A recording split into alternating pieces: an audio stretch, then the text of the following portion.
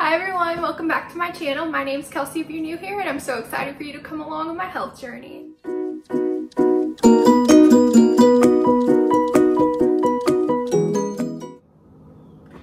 So today, I'm so excited. We just got our new oven so I can finally bake stuff again, and I'm going to be showing y'all 5 different desserts that are WW friendly that you bake in the oven. I got all of these recipes from Instagram, so all of the recipes will be linked in the description, and I will be putting the person's Instagram on the screen where I got it from. So if you miss any of the instructions or aren't following along, you can always refer back to the description, and all of the ingredients and baking instructions will be there. These 5 recipes look delicious for me, and I've been dying to try them out, but our oven was broken. Now we finally have a new one, so I'm finally getting to do it, and I'm so excited. So if you want to see how these recipes turn out, keep watching, and don't forget to comment and subscribe if you're new here. Give this video a thumbs up because it really helps out my channel, and follow my Instagram if you want more content. Okay, let's get into it.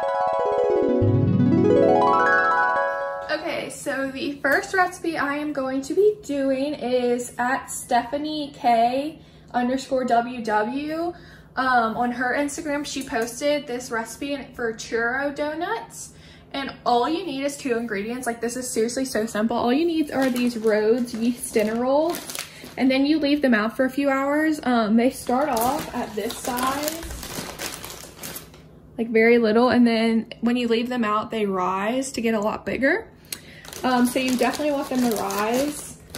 So I just want to show you all these. I got these at Walmart, and she also uses the whipped cream cheese, 8 grams of this on each donut. Also got this at Walmart. So each one of these, I'm going to fix 4, is going to be 5 smart points. And all I'm going to do is put them in this mold so they come out to be looking like a donut. And then I have my oven preheated it's preheating right now to go up to 350.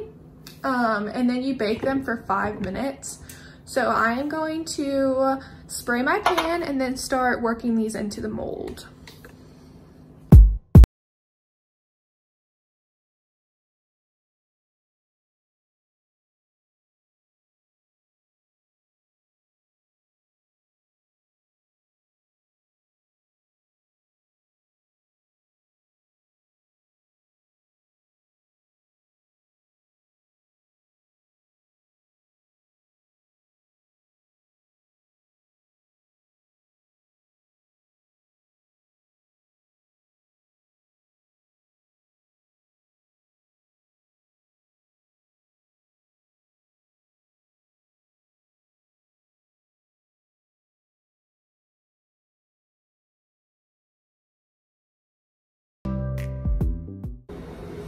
Okay, y'all, I'm about to try these dinner roll churro donut type things, so I'm excited. This is what they look like.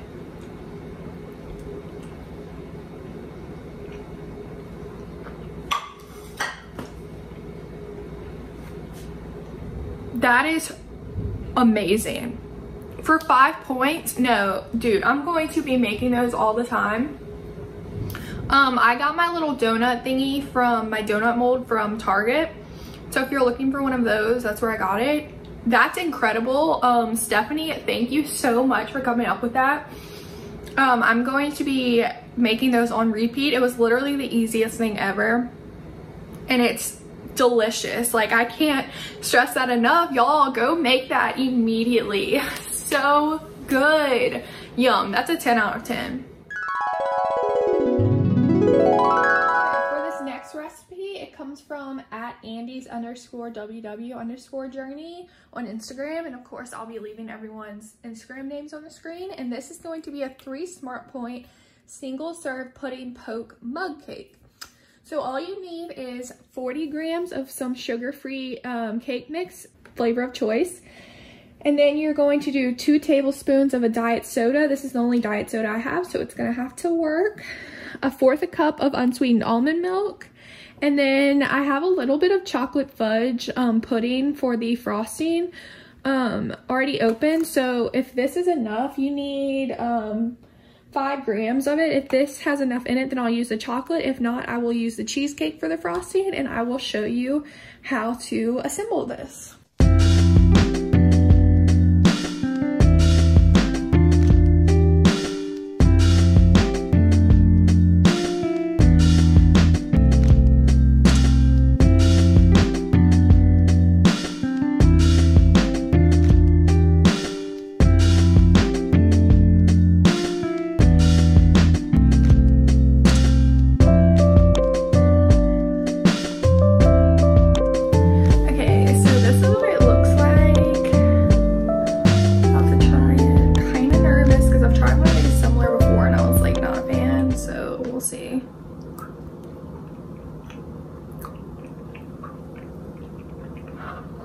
Here's the thing.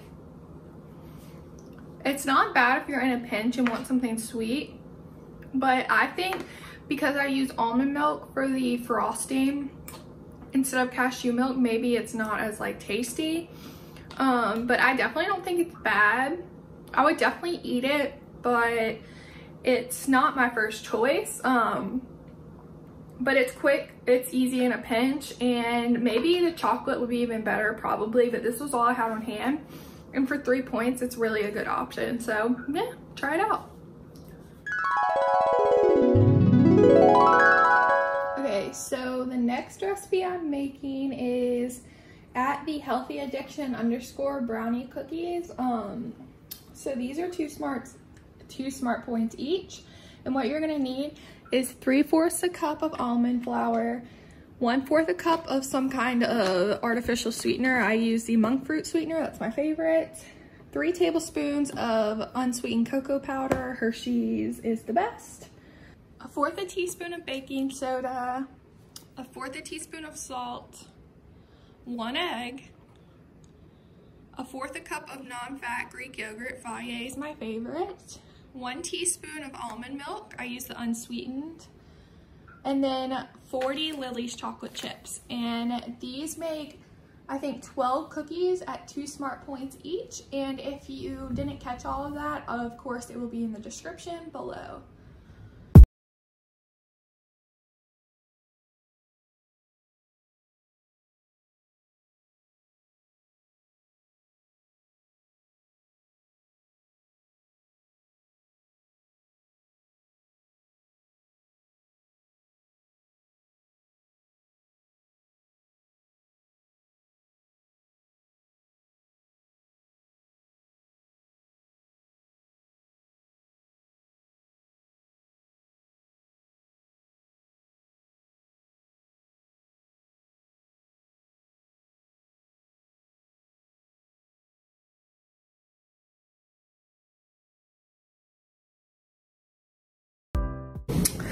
Okay, so I'm going to taste the brownie cookie thingies that just came out of the oven. They look really good.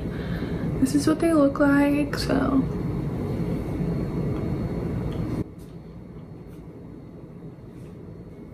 Those are delicious.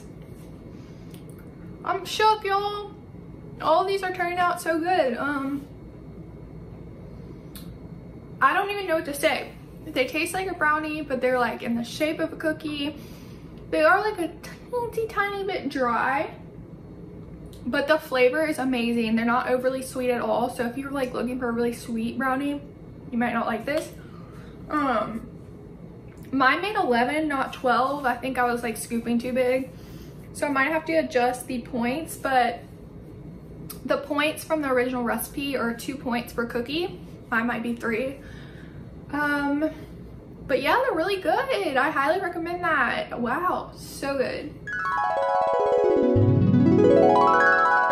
Okay, for the next dessert, I'm going to be making, let's see, at mbuckets _WW, her dessert called Leave the Cannolis. And if you know me, you know I am a huge cannoli fan. So if I can find a WW alternative that's good, I'm gonna be so happy.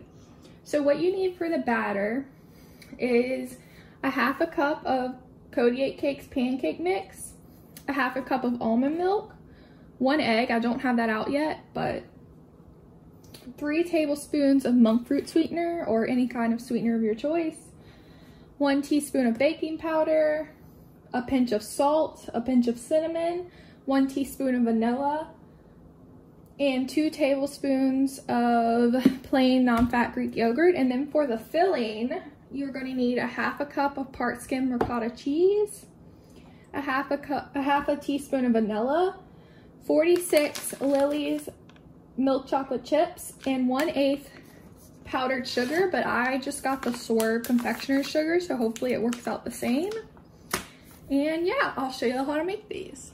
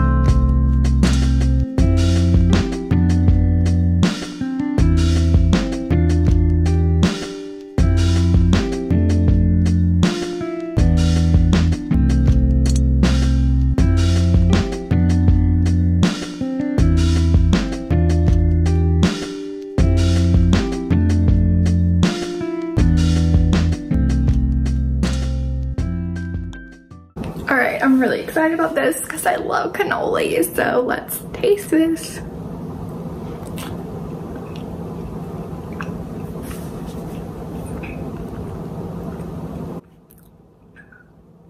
Let me get a chocolate chip.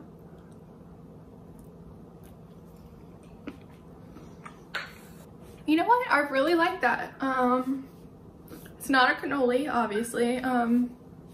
But it does give you that resemblance of one with the ricotta topping and the light and fluffy pancake donut thing that I made. I really like that.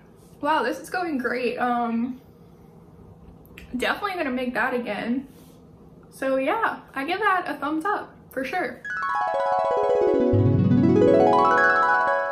Okay, so for the last recipe I'm going to making, it's going to be www.with.corey PB2 cocoa oatmeal banana bread bars. So what you need for that is 4 bananas, and I'm going to be mixing everything in this dish that I'm going to bake it in, so I don't have to dirty another dish.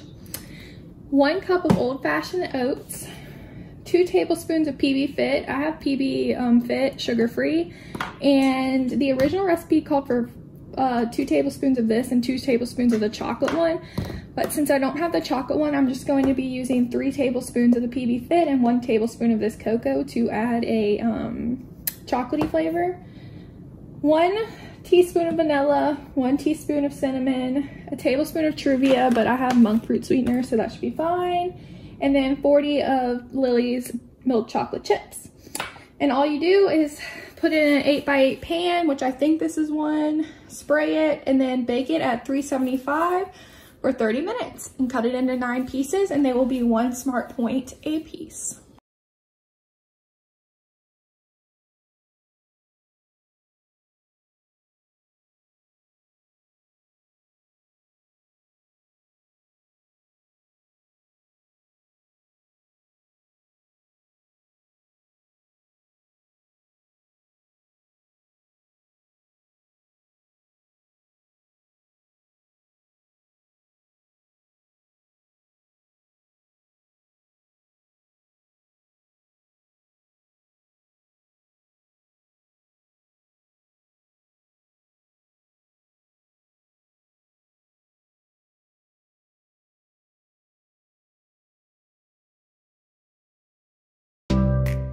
Okay, so I'm going to try the oat banana bar thingy.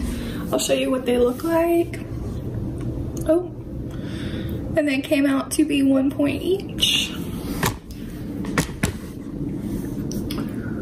They're really hot, so I'm probably gonna burn myself, but I don't want to wait because they look good and they smell good.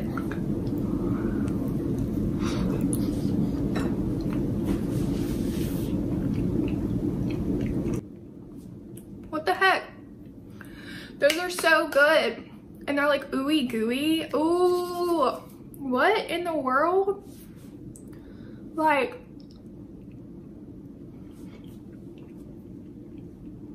the bananas give it a great texture. And it's like a little chocolatey, a little peanut buttery and banana-y. So if you like those flavors and the oats really softened up after baking for 30 minutes, you're gonna really like this. Geez, that was a great recipe. I haven't, like, all of the recipes have been so good. I haven't been disappointed in one. So I would say I definitely recommend any of these recipes I talked about today. They're all delicious, low point, and pretty easy. So yeah. All right, guys, that's all I have for you today. I hope y'all enjoyed these recipes and got some good ideas of some sweet treats to fix. Also, go ahead and go follow the other Instagrams that I listed because they come up with amazing ideas and recipes that are WW friendly. So yeah, that's all I have for y'all today. Don't forget to comment on this video, like, and subscribe if you're new here. Bye guys, see y'all soon.